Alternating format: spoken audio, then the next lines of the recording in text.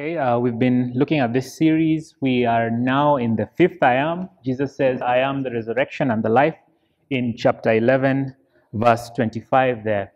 And you notice that he says it in the context of a very popular Christian story, which is the resurrection of Lazarus. And I would like for us to examine this story and see how the resurrection of Lazarus actually points to 11:25, where Jesus says that I am the resurrection and the life. Remember, Lazarus is only raised from verse 38 onwards. But before Lazarus is raised, Jesus makes another claim about himself, that he is the resurrection and the life. The reality of our world today is that there's death. All of us will die if the Lord continues to tarry. We will all face death. We have experienced death. Our friends die. Our family members die. We go and mourn together with them, just as the Jews and Jesus and his disciples mourned with Martha and Mary when Lazarus died. So it's a reality. We see it around. We see it in the news. We read about it. It's even in movies and books. Death is ever there to remind us of our fallen nature and the judgment of God and the wrath of God. And death demands an answer. It's one thing to see someone else die. It's one thing to watch a movie or to watch the news and hear that someone has died. It's a completely different thing when we ourselves are facing death.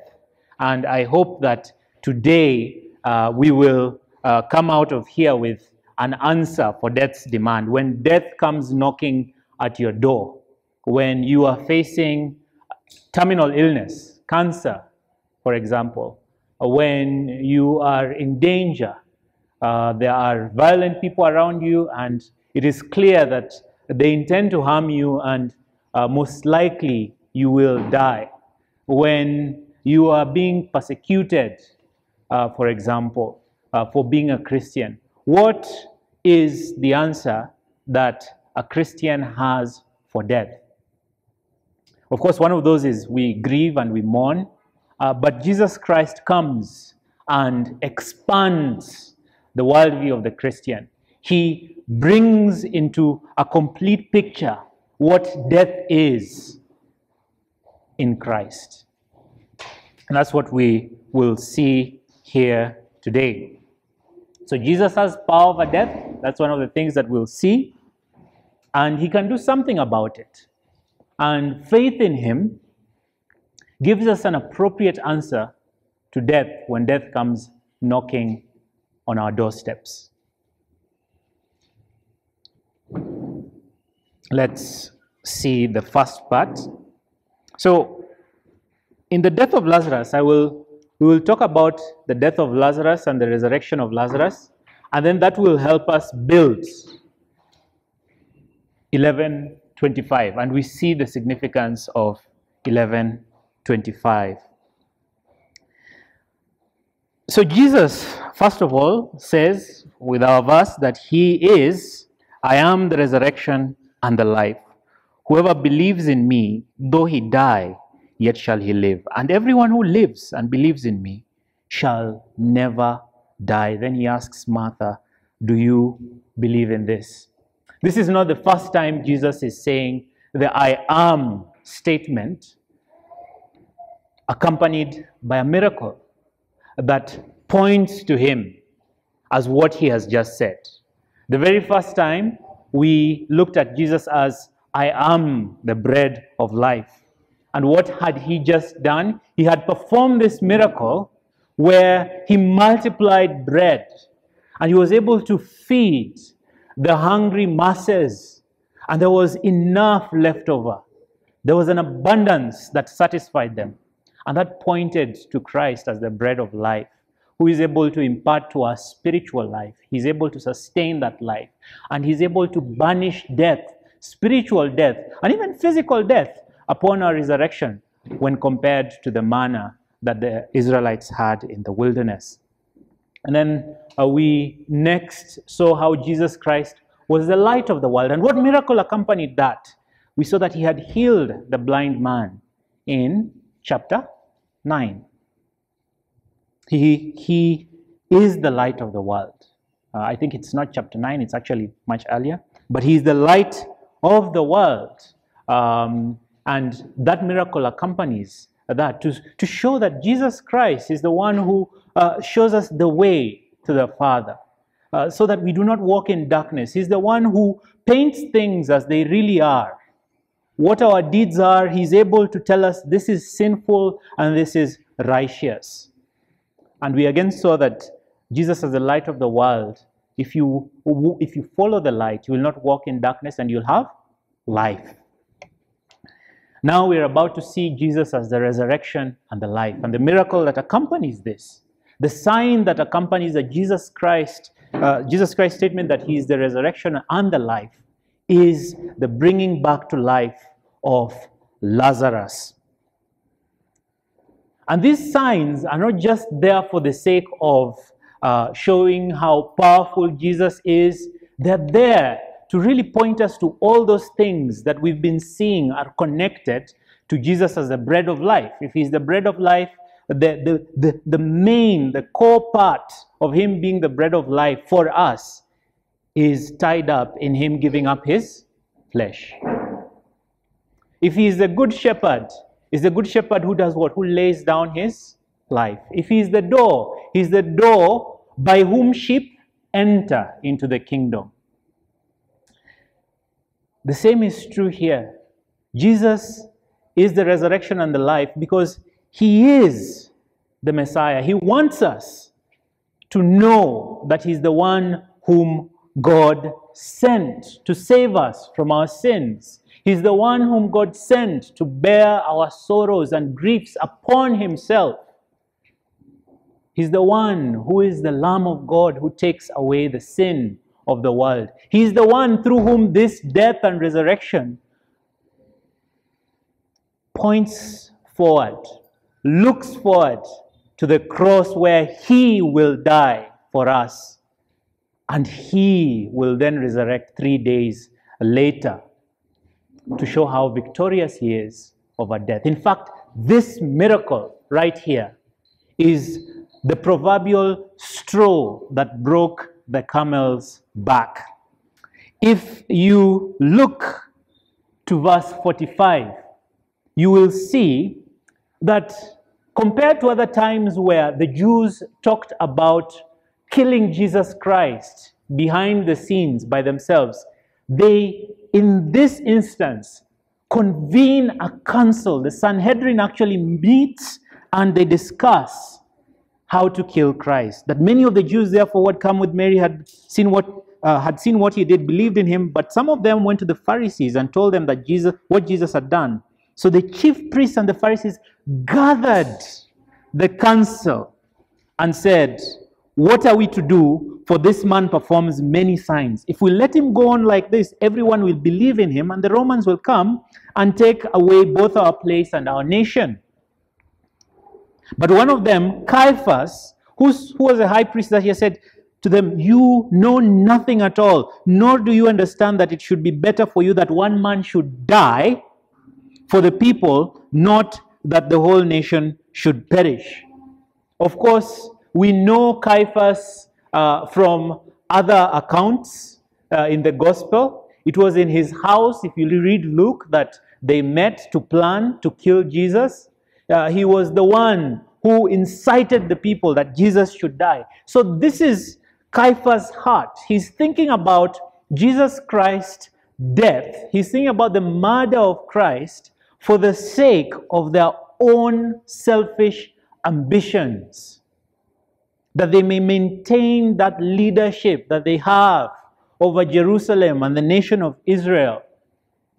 But we see in God's providence the way Balaam cursed the Israelites, and all the words that came out of his mouth were not curses, but rather blessings. We see how God sovereign over the speech of men, sovereign over every event, uses those same words to communicate the real glorious purpose. Those words that are meant to harm Christ, those words that are meant to hatch his death, the plan of his death and execute it, they become words of hope, where verse 51 says, he did not say this of his own accord, but being high priest that year, he prophesied that Jesus would die for the nation, and not for the nation only, but also to gather into one the children of God who are scattered abroad. This echoes back to Jesus being the good shepherd, who will gather the sheep from other folds that are not the fold of Israel. So that from that day on, when we go back to the flow of things, there was that break where Caiaphas is planning for the death of Christ for his own purposes. Then God, there's an interlude in between. John puts that commentary there. And then we go back into the story that says from that day on, they made what? Plans to put him to death. And because it was not yet Jesus' time, what does Jesus do? He retreats. He says, Jesus therefore no longer walked openly among the Jews, but went from there to the region near the wilderness to a town called Ephraim, and there he stayed with his disciples. That's the significance of this sign of raising Lazarus from the dead. So we want to look at some phrases, particularly around this word, belief.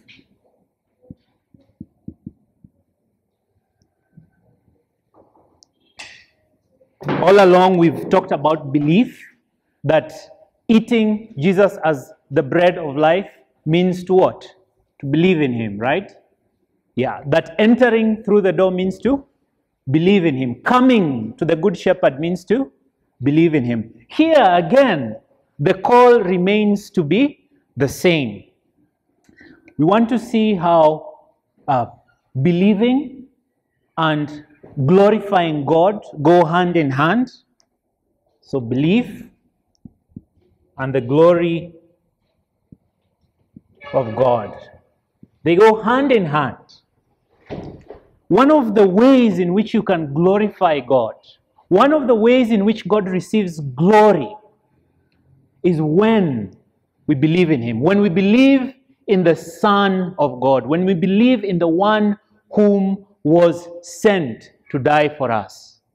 And he has revealed that to us. Let's read. Consider verse 4. What does verse 4 say? As we read that, Lazarus is ill, they send word, Mary and Martha, to Jesus, that the one whom you love is ill. Do something. You love him. But what does Jesus say in verse 4? But when Jesus heard it, he said, this illness does not lead to death. It is for the glory of God, so that the Son of God may be what? Glorified. The death is for the glory of God. I've said that he is glorified when unbelievers accept him by faith, and when the faith of those who already believe in him, I would add, is strengthened. We will see how verse 4 will be fulfilled, how God will be glorified, and how people will believe in this story. And that comes about not because belief is something that is inherent in us, but the Holy Spirit takes these words. The Holy Spirit takes the signs. The Holy Spirit takes whatever Jesus proclaims and applies that into our hearts. So I hope that even by the end of this, the miracle of Jesus raising Lazarus back to life will not just remain a marvelous story, but will apply to your own hearts. If you're a Christian, you should be strengthened in your faith that Jesus Christ is the resurrection and the life. And if you are not a Christian, you should be challenged Because if you do not believe in Jesus Christ as the resurrection and the life, you are stating by way of living, by way of the convictions that you have, that he is not the resurrection and the life. You are declaring in your unbelief that death has the final say for you. That there is nothing beyond the grave for you. That you will be separated from God, who is life and love and wisdom, when you die. Jesus never leaves you neutral. The last time we can take a brief survey, when he said that he was the good shepherd, chapter 10, verse 19, what was the response? There was again a division among the Jews because of these words. Many of them said he has a demon and is insane. Why listen to him? Others said, these are not the words of one who is oppressed by a demon. Can a demon open the eyes of the blind? If we go all the way to chapter 8, that we saw Jesus as the light of the world, the response was, the Pharisees said to him, you are bearing witness about yourself. Your testimony is not true. You never remain neutral when Jesus Christ makes these kinds of claims in your presence. You have to take a stand. In chapter 6, what happened? The Jews disputed among themselves. They grumbled among themselves. How can this man give us his flesh to eat? That was their response. But then there have also been glorious responses in the book of John.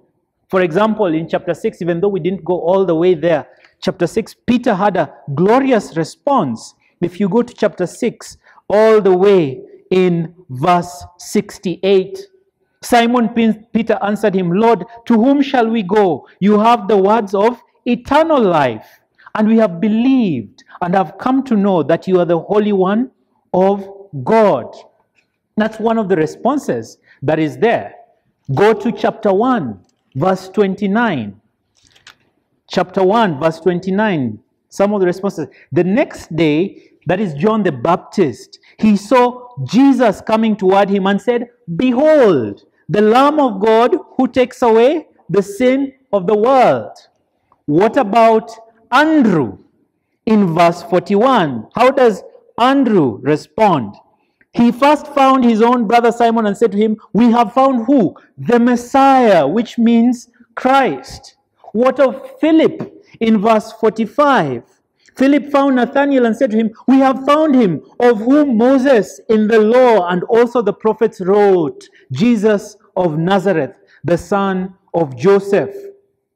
What of the Samaritans, who are not Jews? The very people, the Jews, Jesus came to the Jews, his own. They rejected him. He was pleading with them. But these Samaritans who were rejects, chapter 4, verse 42.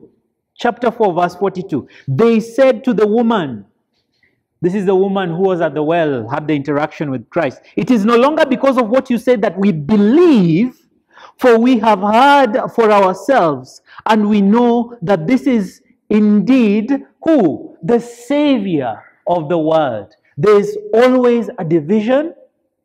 You can never remain quiet and silent about Jesus Christ when he says who he is before you.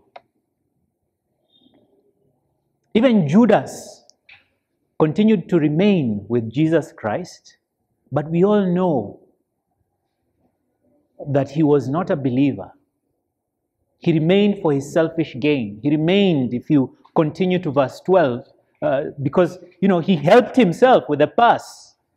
The collections that were given to Christ to support the ministry, helped himself to that. And he was the one whom would betray Christ. So it is very possible to be a Judas, that you would hear Christ make these claims, and instead of walking away, you remain yet still in unbelief, waiting for your time to come.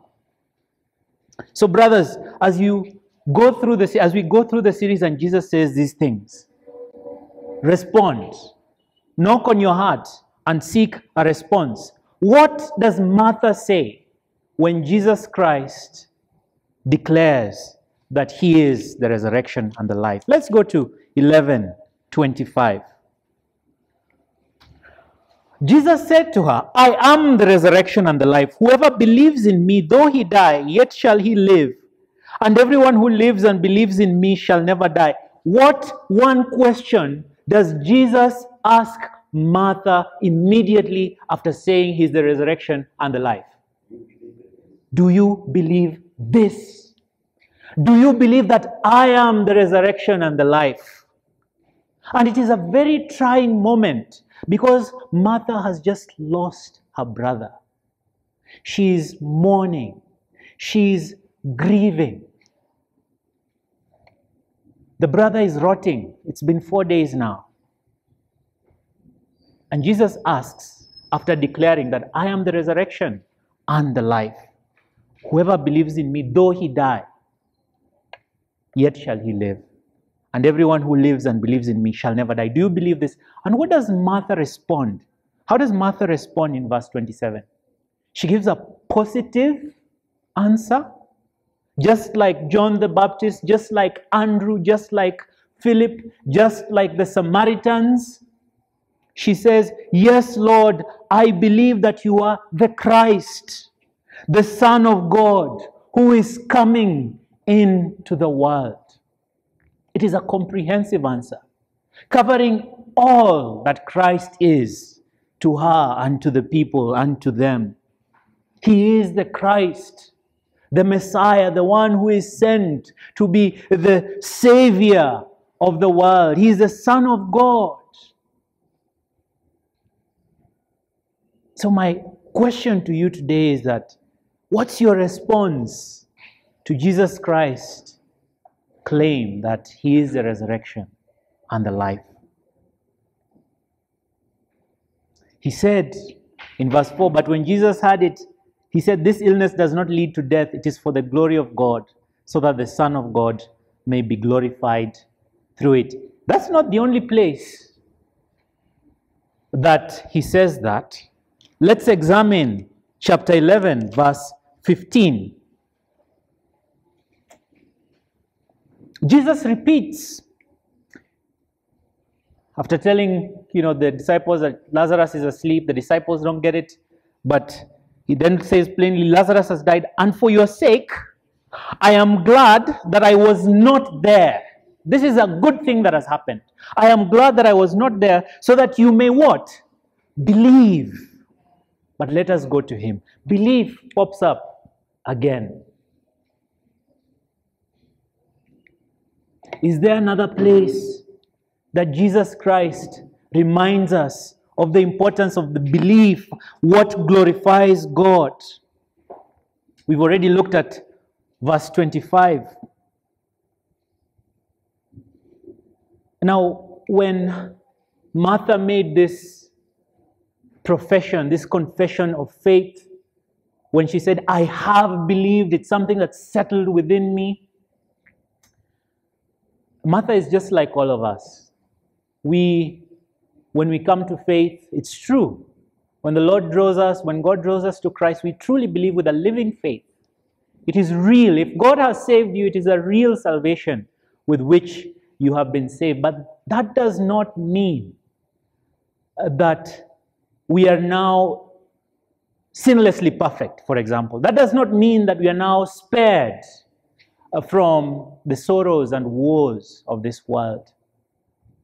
Many times in your Christian walk, in spite of your belief in Christ, you will reach low moments when it will seem dim. Your hope will just be glimmering. It's like from afar. You believe in Christ, but you believe in Christ, when challenges come. And we see that Martha, losing her brother, she's grieving. She swings between the two sides where her hope blazes. It's ferocious, it's alive, it's bickering, as it were. And then at times, her hope glimmers. At times, she looks at Christ and says, yes, I believe. At times, she looks at the corpse of her brother and doubt and despondency come. We can look at verse 24, for example. Just before Jesus Christ makes the statement that I am the resurrection and the life, Martha says, I know, when Jesus in verse 23 says, your brother will rise again. First of all, actually, let's start from verse 21 or 20. So when Martha heard that Jesus was coming, she went and met him, but Mary remained seated in the house. Martha said to Jesus, Lord, if you had been here, my brother would not have died. She knows. She even says, but even now I know that whatever you ask from God, God will give you. And Jesus says to her, your brother will rise again. But it doesn't sink in the mind and heart of Martha that Jesus Christ saying that he is the resurrection and the life in the next verse does not limit Jesus being the resurrection and the life to the last day, which he says, Martha said to him, I know that he will rise again in the resurrection on the last day. That is very much true. We will rise again in the resurrection on the last day. Those who are in Christ, the resurrection to life, and those who are not in Christ, the resurrection to judgment. So it's true. But Jesus here means much more. That's why I was saying he comes to expand our view of death as Christians. He says, I am the resurrection and the life. At that very moment, Jesus Christ is the resurrection and the life. He is always the resurrection and the life. He has ever been the resurrection and the life. And that's an encouragement to my soul. When a brother passes away and I'm close by, I know that Christ, who is ever present with us, he says he's the resurrection and the life. He does not say that he will be the resurrection and the life. He is already the resurrection and the life. And therefore we can mourn with hope that this brother has died with the Lord. This brother who believed in Jesus, though he is dead, yet he is alive. And me, who is alive right now, and I believe in Jesus, I will never die. That's the challenge that I get from this, and I would also pass on to you. How do you mourn? How will you view your own death when death comes knocking at your door, as I started earlier? For whatever reason.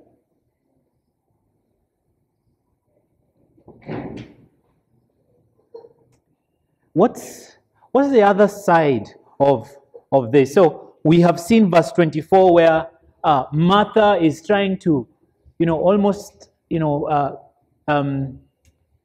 manage her expectations of what Jesus can do.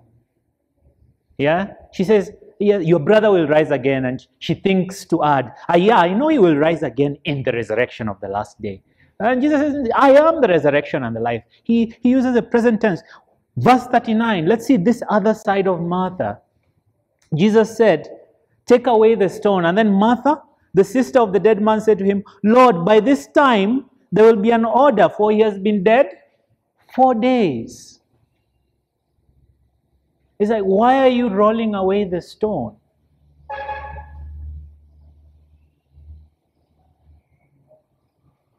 But Jesus reminds her of what he had said in verse 4, in the next verse. Jesus said to her, did I not tell you that if you believe, you would see what? The glory of God. Belief and the glory of God go hand in hand. If you believe, you have seen the glory of God.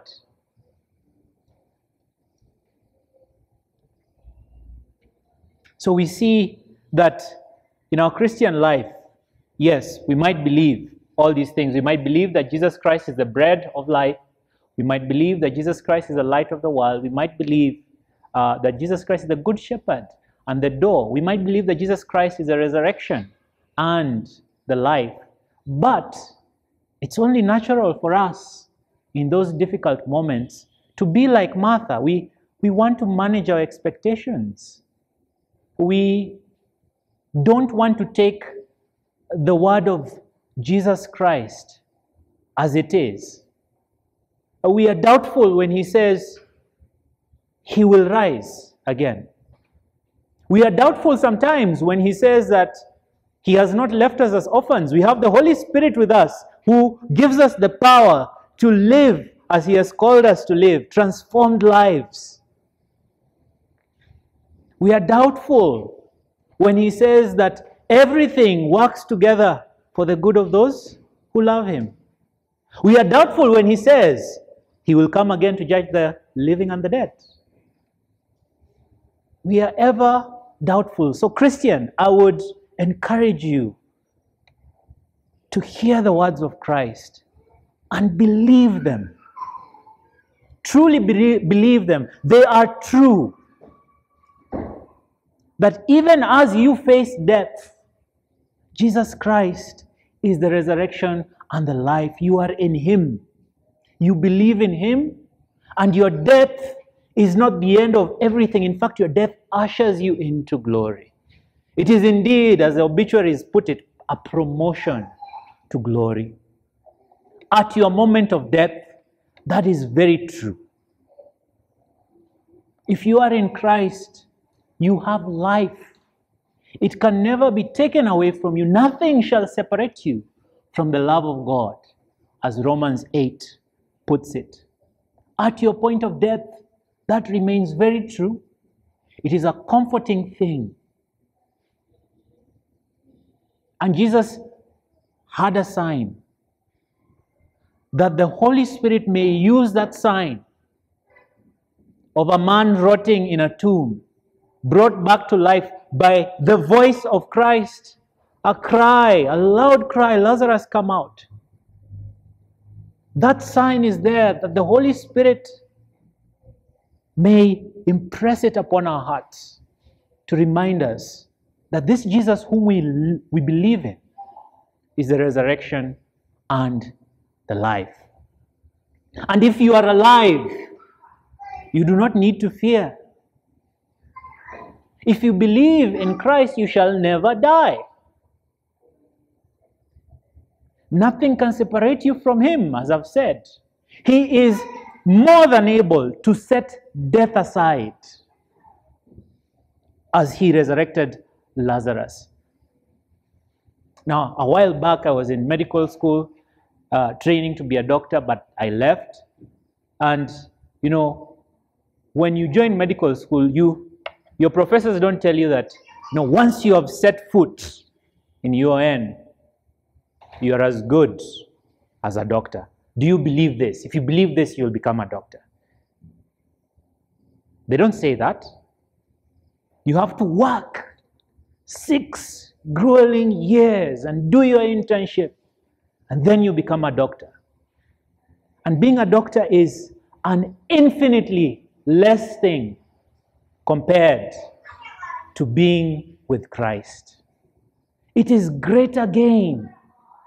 It is as enormous as God is himself.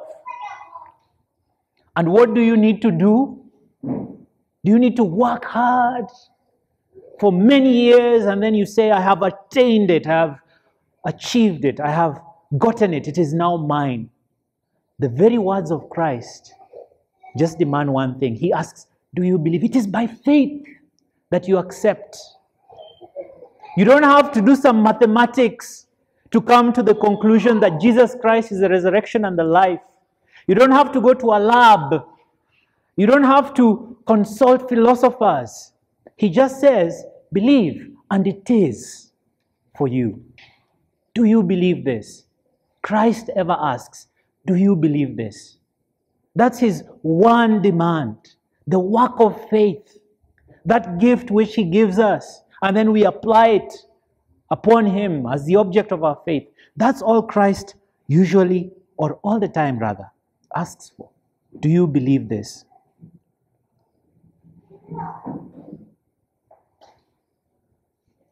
Did I not tell you That is verse 40. Jesus said to her, did I not tell you that if you believe, you would see the glory of God? And of course, they rolled away the stone. And then Jesus says a prayer, I know, or I knew that you always hear me. But I said, this is verse 42, I said this on account of the people standing around, that they may believe that you sent me. What Martha confessed. The one who is coming into the world, the one who has been sent by the Father, the Messiah, the Christ. This is him praying to the Father. I knew that you always hear me. But I said this on account of the people standing around. These Jews who had gone to mourn with the sisters.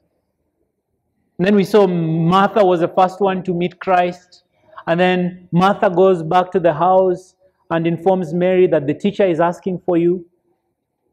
And as Mary runs out, these Jews who were previously unfriendly to Christ, they run following Mary, thinking that, she's going to weep some more and they want to be with her. Perhaps they were professional mourners, who knows? Little do they know that they're walking into this miracle. They're walking into this prayer. But I say this on account of the people standing around. Those Jews, the disciples, Martha and Mary. When he said these things, he cried out with a loud voice, Lazarus, come out. The man who had died came out, his hands and feet bound with linen strips and his face wrapped with a cloth. Jesus said to them, unbind him and let him go. Verse 45, read it with me. Many of the Jews, therefore, who had come with Mary and had seen what he did what? Put their faith in him. Believed in him. Has God been glorified? He has been glorified. That is the purpose of this.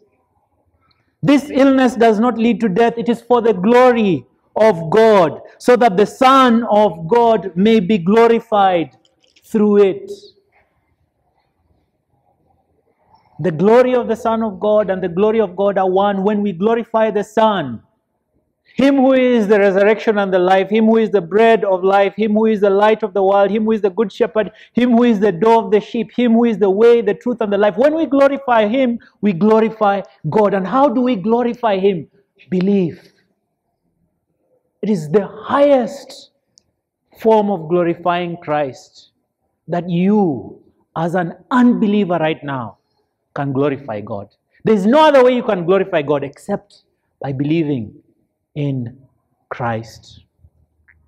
Oh, and if you are a believer, may your faith be strengthened. Believe in him some more, that God may be glorified. Believe in him even at your point of death. Believe in him even more when a brother has passed away or a sister has passed away and you're there. How does the Lord view us? He loves us. Twice we are told that he did what? He loved Lazarus. Just go to verse 3. This is from the mouth of the sisters. So the sisters sent to him saying, Lord, he whom you love is ill. He doesn't just love the Lazarus who is dead. Verse 5. Now Jesus loved Martha and her sister and Lazarus. And when he's weeping, look at Christ, full of love, able to sympathize with us, taking our pain and our sorrow to his heart. He truly bears our griefs and sorrows. He takes our afflictions to be his afflictions. Look at how Christ responds. You can imagine him with his face and his tone of voice and the size that he's making and the steps that he makes as he's moving around. Verse 32, now when Mary came where Jesus was and saw him, she fell at his feet, saying to him, Lord, if you had been here, my brother would not have died. And he knows, if he had been there, this friend whom he loves would not have died. When Jesus saw who weeping, when Jesus saw her weeping, and the Jews who had come with her also weeping, he was deeply moved in his spirit and greatly troubled. Jesus cares about us. And he said, "Where have you laid him?" They said to him, "Lord, come and see." And when he saw, he did what? He wept. It's true. Lazarus, who I love, is in the tomb. He is dead. It's been 4 days. And just from how he wept over Lazarus, what was the conclusion of the Jews? So the Jews said, "See what? How he loved him." And it doesn't end there. But some of them says, could not he who opened the eyes of the blind man also have kept this man from dying? You know, that repetition. You know, Martha said if he had been there, he wouldn't have died. Mary said if he had been there, he wouldn't have died. Even though Martha and Mary's hearts are in the right place, these Jews here, their hearts are not in the right place. Of course, this is in doubt. They're also asking the same question, that he wouldn't have died, you know. This guy opened the eyes of the blind. He wouldn't have died. This man would not have died if he was here. And then verse 38 again, Jesus what? Deeply moved again, came to the tomb. Jesus cares. He sympathizes with us. He knows why Lazarus is dead. He knows that sin has come into this world and my friend whom I love is dead. He knows sin has come into this world and he whom I have saved will one day die, or Pastor Tony, or Elder Ken, or Sister Liz, or Sister Carol, or Amos, or Joseph. One day they will die. I love them. I am deeply moved. I'm troubled in my spirit. When they die, I weep. Precious is the death of the saints in the sight of? Yeah. That's the God we serve. That's Jesus for you. He loves you. And he has something. He does something about that thing that moves him to the point of weeping. He says he's the resurrection and the life.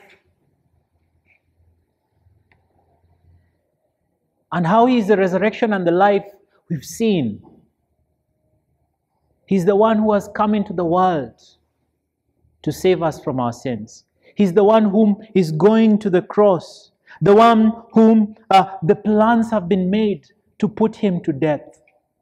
That through his death, death might die. See how Jesus loves the saints.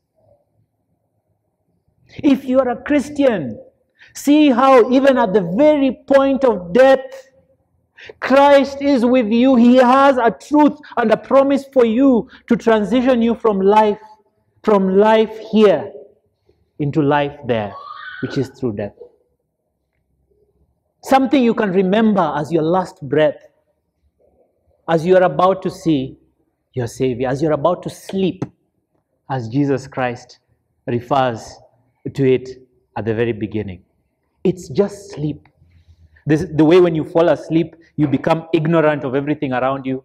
Oh, when you sleep in Christ, you become ignorant of what's going on here, but you're awake to him. You see him for all his beauty. You're with Christ, that's how it's called. You're with the Lord. You are in paradise. That's the language of the death of a Christian. It's completely different compared to someone who is not a believer, someone who still has not believed, someone who does not glorify God.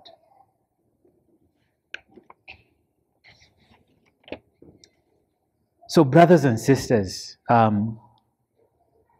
as we come to a conclusion, as we see this Christ who sympathizes with us, as we see this Christ who, for the glory of God, allows Lazarus to die, so that Mary and Martha might believe, the faith might be strengthened, that God may be glorified, so that the many Jews who had previously opposed Jesus might believe.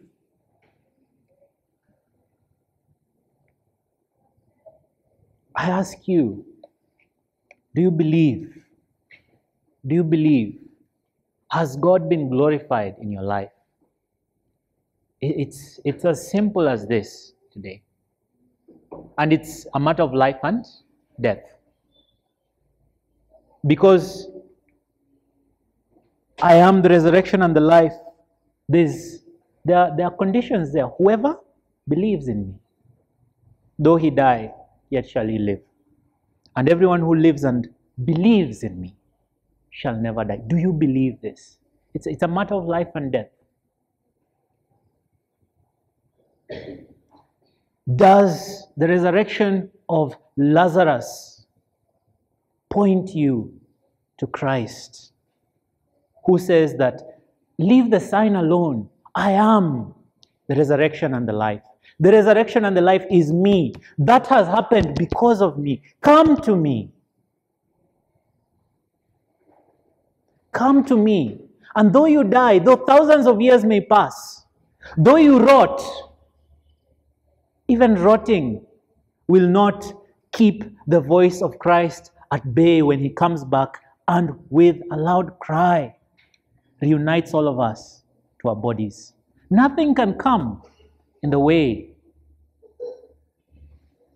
of God's love for us. So I ask you, do you believe? If you are a believer, are you strengthened by this? Do you have a response? Do you have an answer for death? When you yourself will die, or when another brother is dying, or a sister is dying? Do you have a response for death when an unbeliever dies?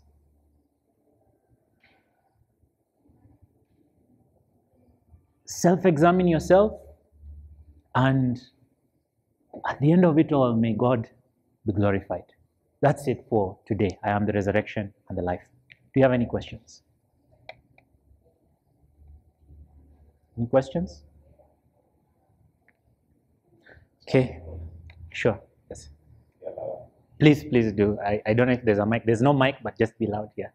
Yes. Yeah, this is so timely. Just this morning, my wife and I were talking about how our bodies seem to be wasting away. Sickness. And my wife was telling me that we have reached that stage where we are sort of on a roller coaster to meet the Lord. So coming here we just strengthen our faith to the word of God. And we need to believe even more. For me has to require. That's what God. It's encouraging to hear as well. Yeah, we feed off one another. You know, it's not just the preacher who encourages, but also the one who is encouraged can also encourage the preacher as they hear this. Yes, we thank the Lord for this truth. Thank you. Anyone else? Yeah. So just to wrap up, next week we will continue. We will be looking at Jesus Christ as the way, the truth, and the life. And then we'll finish with Jesus Christ as the vine. Then there's going to be another session with Pastor Tony to just wrap up, to tie everything all together. I'm grateful for Deacon Amos for teaching last Sunday. You saw that these are overtones that Christ uses to say that he is deity, he is God. So these words of Christ are the words of God. There's God in these words. So may we also, as we go along, you know, that Bible study last week made spice and add some sauce into our understanding and our enjoyment and our savoring of these statements that Christ says he is to us.